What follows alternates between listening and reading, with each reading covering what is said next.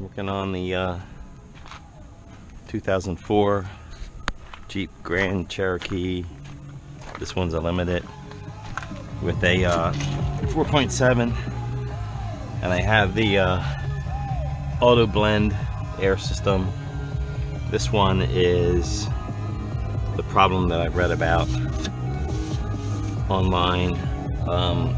The fan blows, sounds great, but not really no air coming out of the dash.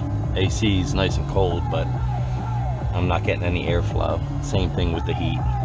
No matter which combination you put it on or what temperature setting you put on. So anyway, I read that the problem is the you have to switch the fan wires.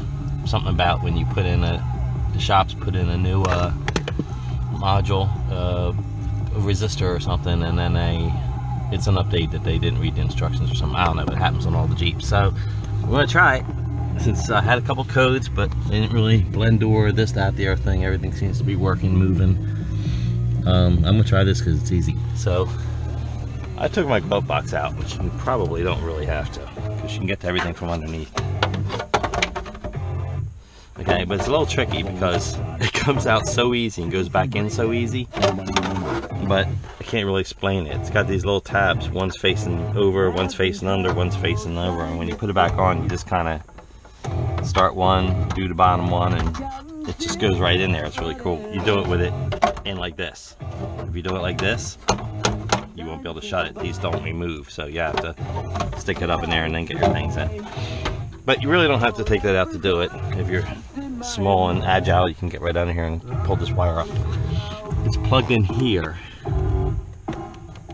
right under the glove compartment area. And I didn't know how to pull the tab, so I was struggling a little bit because I never pulled one before, and if you don't know where to push it. So I was trying on up from here, and I was trying all these things, but really the thing is, get a longer flat screwdriver and stick it in here, and press that thing in this way to my left and pull the thing down. Here's what it looks like. See, there's no way if you come up this way you really can't. I guess if you could get a real small screwdriver under here, which I was trying to do with this one. I was sticking this one up in there. Let's show you one around here. It's kind of hard with no light. Sticking this one up in here. You know, imagine the plastics right here. I was trying to get in between, but I couldn't really. It just kept going up here, and I felt like I was going to break it. So I got the longer screwdriver and just pushed in the spot where I could see it, presses it in, and pulled it down. Now I'm going to switch these wires, and I haven't done it yet, but they say that you can release the tabs, pull the blue plastic thing out, pull the wires out, switch them, and put the lock piece back in. So I'm going to try that, see what happens. Never really did it before. I don't really have a good light here. So you push in here, push it up. Yep, that pops that out. Came out so fast, I don't remember how it went back in. Okay, it was like that. So, now, if we can switch these guys, peel this back a little bit. I don't know if this is it, but it's pretty easy to switch them, so I'm going to switch them because I've read everything, done everything. Nothing did the trick so far, so this is, I really think this is going to be the ticket. Turn it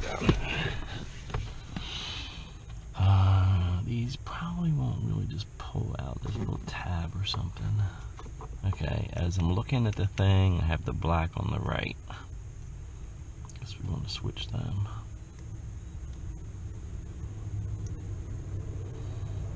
I need 2 screwdrivers. I'll pull that over and push the wire out. We have the right tool in the garage, but I don't really feel like going and finding it.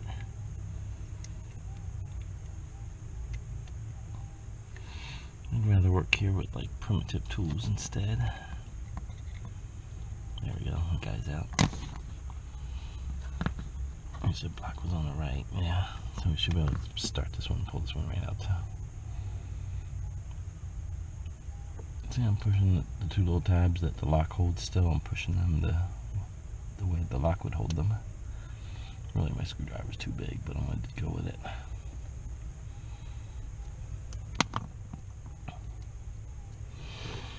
Come on, wire, come on out of there.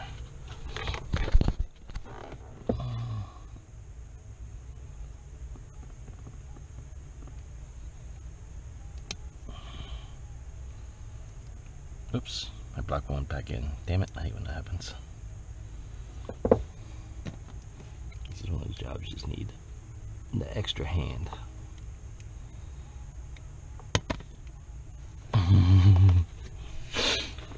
Oh joy. Okay, well, now you just get to see my frustration online. That's fun. It's like 95 degrees out, by the way. It's hot out here. Just trying to pull them both out together, but that's not, because then I have to deal with two at once. Black was on the right. I gotta remember that. Okay.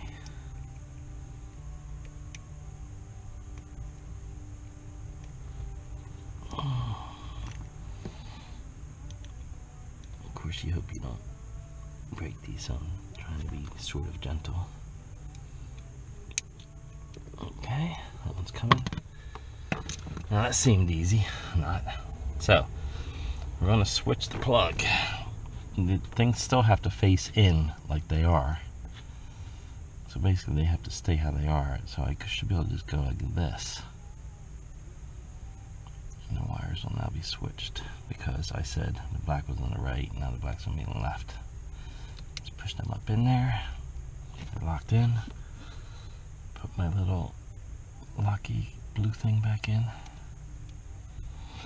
And plug it back on. It just goes with the lock facing out. I'm going to turn it because we switched the wires. And we're going to stuff it back up in there. Hope you can see.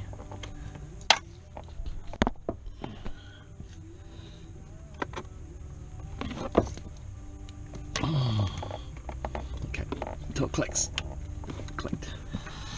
Now, I'm pretty confident, so I'm going to stash the wire back up in there. Because I can't think what else it could be, so that's probably going to be it, and that's going to be so cool. I'm be so happy with my air working. That's probably good enough. I'll wait to put the glove box back in now. Alright, let's give this baby a try.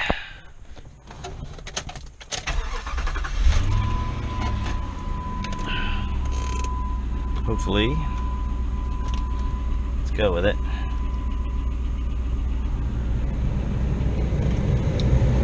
Oh yeah, I can't believe I did it. Oh my god.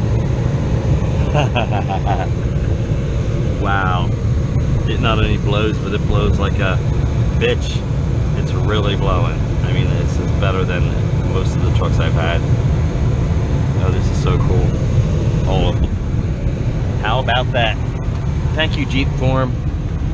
You're the best. That's so cool. Okay. Well, if you can hear with all this fan noise, I'll pop my glove box back in.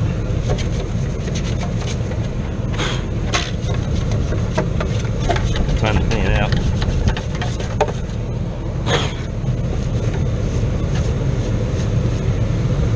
Good enough. Wow, she's a blowing. Nice. Okay, there's the three things. Like I said, it's like over, under, over, like these two, and then that one. But got to get it up in there first because I did the last time and I had to take it back off. It was awkward. You know, it wasn't up there and I couldn't close it. So, you have to stick your little horns in there underneath first.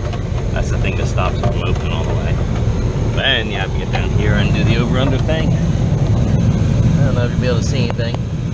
I barely can. But I'm going to try, I don't really know how to go about it. Which one to go first? I'm going to go with this one first.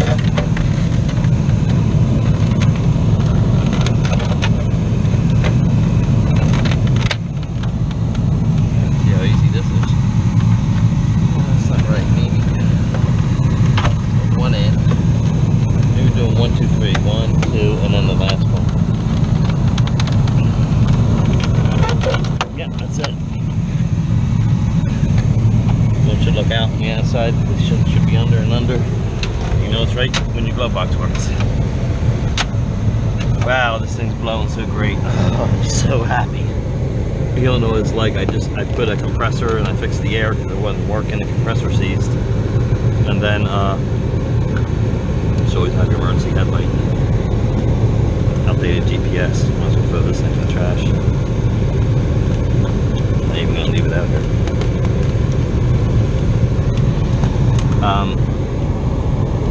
It looks. Yeah, it's crazy. This is so freezing cold. I love it. And it's our recirculation.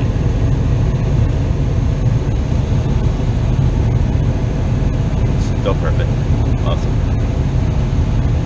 Yeah, I don't really need it on 56, but you can see I was frustrated trying to get it to blow, and it didn't want to blow. Wow. So heavy. Very good. Now, see, I don't even know if a shop would have figured that out, or if they would have charged me 1,800 bucks and then figured it out, and then still charged me 1,800 bucks and made up some fancy thing they did. I don't know. But, all I can say is I am a mechanic, and I've seen it a million times. You really gotta check this stuff out.